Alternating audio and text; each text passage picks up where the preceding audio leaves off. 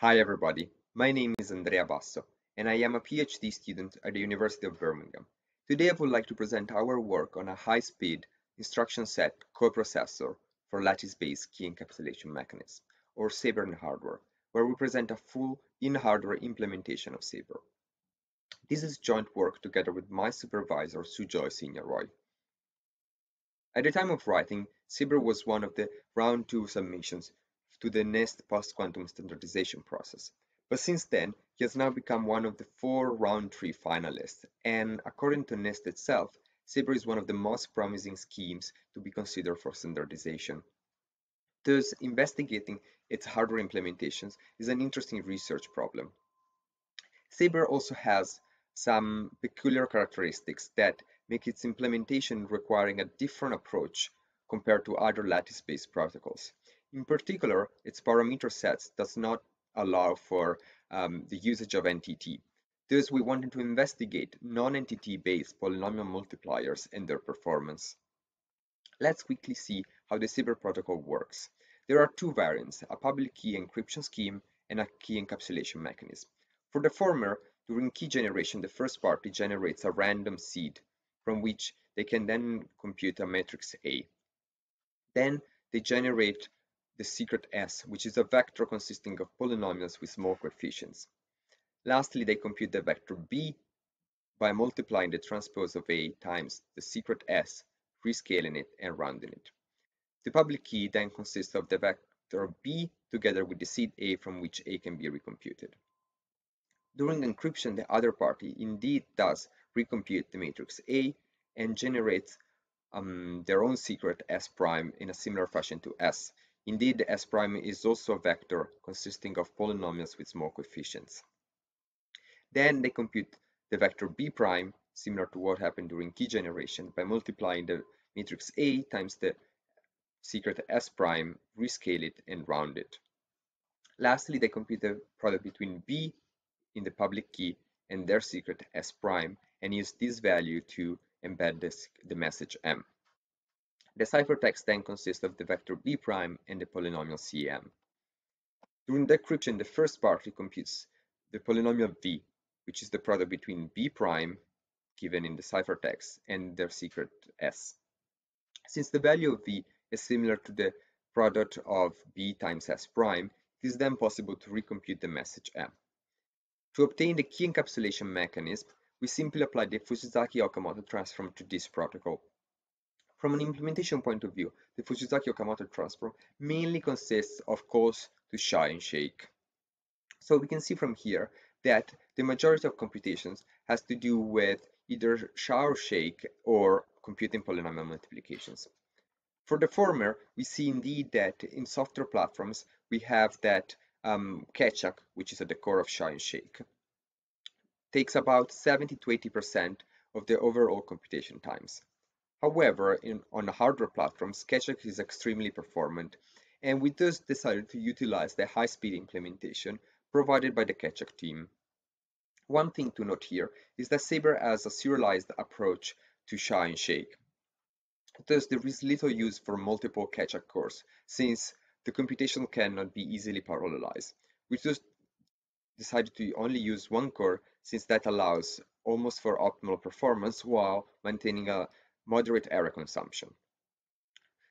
So we can see that shy and shake were not our main concern, given the high speed of Ketchak on hardware. Thus we were left with computing polynomial multiplication as the main performance bottleneck, and indeed optimizing it was the main focus of our work. There are many characteristics to polynomial multiplication in Saber. In particular, we have that Saber bases its security on the problem of module learning with rounding. Given the module nature of the problem, it can achieve different security levels by varying its module rank. This means that all polynomials remain with the same degree, 255.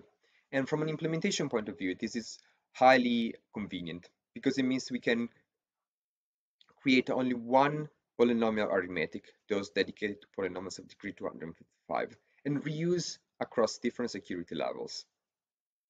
Another characteristic of Saber is that it uses small secrets. Indeed, all secret polynomials have coefficients that fall in the range -3,3, -4,4, or -5,5, depending on the security level. Lastly, the main defining feature of Saber is that it uses power of 2 moduli instead of prime moduli. This means that all coefficient-wise multiplications take place modulo 2 to the power of 13th or 2 to the power of 10. This has the main advantage of rendering modular reduction free, in the sense that there is no need for a dedicated algorithm to compute modular reduction, since modular reduction modulo a power of 2 is simply bit truncation. However, it has also some important consequences, and mainly that it does not allow the usage of NTT. The number theoretic transform indeed requires the modulus to be prime, plus some other conditions. And it is the default go-to algorithm for polynomial multiplication because it is the algorithm with the best asymptotic performance. However, given the limited degree of the polynomials we're dealing with, 255, we believe that other approaches can also obtain high performances, in some cases even higher performances than the NTT. Indeed, in software, Saber uses an improved Thom-Cook-based algorithm, which incidentally is also presented here at CHES 2020. In hardware, however, Thom-Cook and Karatsuba-based algorithms are not particularly convenient because of their recursive nature. Indeed, being recursive, that would have meant that each level would have been implemented differently. And furthermore, on hardware platforms, we have the fact that we can exploit high parallelism levels and create ad hoc solutions. So we decided to go for the schoolbook algorithm. The schoolbook algorithm, or the classical algorithm that is also used to compute polynomial multiplications with pen and paper, is represented here. And on a high level, it mainly consists of computing all possible coefficient-wise multiplications and adding them together.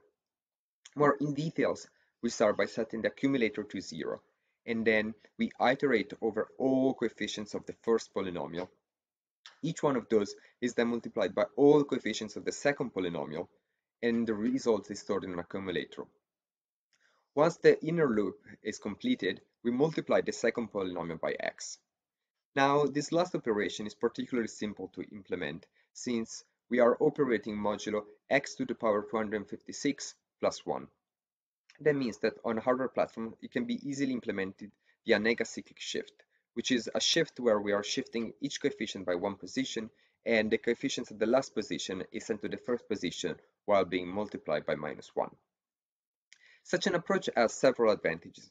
In particular, it's very simple to implement, is highly flexible, and offers great performance.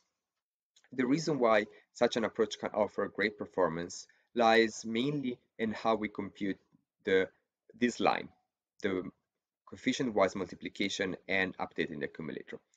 Let's then see how our multiply and accumulate units look like then. We started from the fact that Saber uses small secrets. Thus, a coefficient-wise multiplication between a 13-bit number and a small number can be efficiently computed via bit shift operations and additions. Moreover, since we are operating modulo a power of 2, there was no need for a modular reduction circuit. This means that we can implement a full Mac unit in only 50 LUTs. Given the limited area consumption given by a Mac unit, we can parallelize several of them. And indeed, we chose to use 256 Mac units in parallel, one per each coefficient of the secret polynomial. This is the full architecture for our polynomial multiplier. We start with the BRAM, where all the data is stored. Then, at the beginning, we load the secret polynomial inside a buffer that can store the whole polynomial. This is because the secret polynomial is relatively small, given that each coefficient is up to 4 bits long. Then we also load the public polynomial.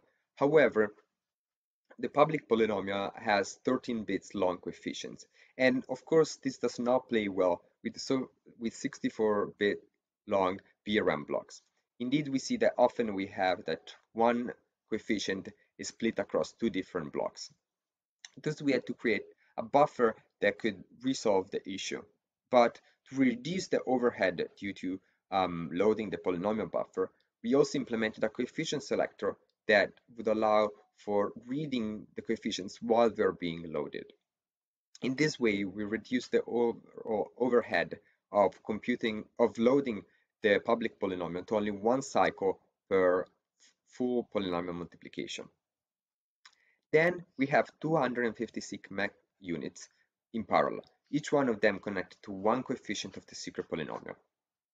Each cycle, we feed one coefficient from the public polynomial to all mech units, who then compute the multiplication between the public polynomial coefficient and the secret polynomial coefficients they are connected to. They then store their value in the accumulator coefficient they are connected to. By doing this, in one cycle, we can compute the full inner loop of the algorithm. So we then need to compute the multiplication by x given by the negacyclic shift, which is then computed at the end of each cycle. With such an approach, we can compute a full polynomial multiplication in less than 256 cycles, which goes on to show that non-entity-based polynomial multiplication can still achieve very high levels of performance.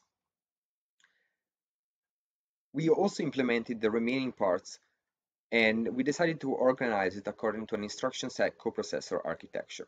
That means that each block is built independently of the others and is all handled by a central controller. In this way, we do lose some slight performance. Indeed, it is not possible to parallelize the different blocks since they are handled in a sequential manner by the program memory. However, this has several advantages. Firstly, it is highly modular. Indeed, it is possible to replace, add, or remove each module independently of the others. This allows us to propose a generic framework that can also work for other protocols. For instance, if one wants to implement Saber, which uses an entity-based polynomial multiplier, it is possible to simply replace this polynomial multiplier with an entity-based one while reusing all the other components. Furthermore, such an architecture allows for programmability. And to demonstrate the advantages of programmability, we propose a unified architecture that can compute operations for Light-Saber, Saber, and Fire Saber. They are the three security levels of Saber that target respectively 128 bits of security, 192, and 256 bits. To further demonstrate the flexibility of our design, we also propose a framework to target any performance area trade-off. And in particular, we implemented a variant of the mech unit that fits two coefficient-wise multipliers. And this way, the overall polynomial multiplier fits 512 coefficient-wise multipliers. Thus, it is possible to compute a full polynomial multiplication in only 128 cycles. To the overall encryption and decryption performance, this brings about 20% improvement in speed, but of course comes with a significant area consumption cost. Let's now see the performance of all the operations. We implemented our design in Verilog and run it on an UltraScale Plus FPGA. We see that key generation requires less than 22 microseconds, encapsulation less than 27 microseconds, and decapsulation about 32 microseconds. This gives us a very high throughput of about 46,000 key generations per second, almost 38,000 encapsulations per second, and about 31,000 decapsulations per second. If we now look at the breakdown, we can see the importance and the relevance of polynomial multiplication. Indeed, it required about 50% of the overall computation times, while catch-up computations took about 1/3. Such a high level of performance still comes with only a moderate area consumption. Indeed, our design only consumed less than 9% of the LUTs available on the FPGA and less than 2% of the flip-flops. Moreover, our design does not use DSPs at all and only consumes 2 VRAM tiles. If we look again at the breakdown, we can see again the relevance of polynomial multiplication. Indeed, we have that polynomial multiplication consumes about 3/4 of the LUTs and about 1/2 of the flip-flops consumed by the overall architecture, whereas the catch-up core only requires about between 1/5 and 1/3 of the resources available. Given the relatively moderate area consumption, it is actually possible to fit up to 11 parallel coprocessors on a single FPGA. If we do so, we can achieve an incredibly high throughput of about 500,000 key generations per second, 400,000 encapsulations per second, and 350,000 decapsulations per second. We can now compare our results to existing implementations, both of other post-quantum algorithms and previous implementations of Saber. Compared to some implementation, our proposed solution can achieve orders of magnitude speedups, whereas our results are more comparable to other implementations. If we focus our attention on existing implementations of Saber, we can see that we achieve about 2 orders of magnitude speedups compared to the first reported implementation, whereas we still achieve about half of the computation times compared to the second implementation of Saber. We can achieve such speedups while also reducing the DSP count from 256 down to 0. We are very excited about the work that we did, and we would like to extend it further along 3 main directions. Firstly, we would like to investigate other protocols. As mentioned, our full architecture design is highly modular, and that allows for easily replacing some modules that can make targeting other protocols fairly simple. The main candidate, of course, would be Kyber, given its similarity with Saber, but also other lattice-based schemes. We're also interested in investigating signature schemes and how well they can play together with key encapsulation mechanisms, and whether there can be a significant resources reutilization. When designing this architecture, we mainly focused on achieving high performance, even at the cost of greater area consumption or energy consumption. We would also like to look into a lightweight implementation that would reduce the number of multipliers and do all sorts of accommodations to reduce the overall energy consumption. Lastly, we are very interested in researching the side channel resistance of the current implementation and having a full side channel secure implementation. That would mainly mean having a mask implementation. This is particularly interesting because the proposed polynomial multiplier exploits the fact that Saber uses small coefficients for the secret polynomial. However, if we have a mask implementation, that property is then lost since the secret coefficients are then masked. Thus, we would need to find a different approach that can guarantee both side channel security while also maintaining high performances. So to summarize, we propose a complete hardware architecture for Saber that can compute all 3 CAM operations: key generation, encapsulation, and decapsulation, and can target all security levels, like Saber, Saber, and Fire Saber. We did this with very high performance levels, while still maintaining a high degree of flexibility and only with a moderate area consumption. All of our code is available on GitHub. Going beyond Saber, we also propose a generic framework that can be used for other lattice-based protocols, and we demonstrated that high performance can be achieved also from non-NTT-based polynomial multipliers. Thank you very much for your attention.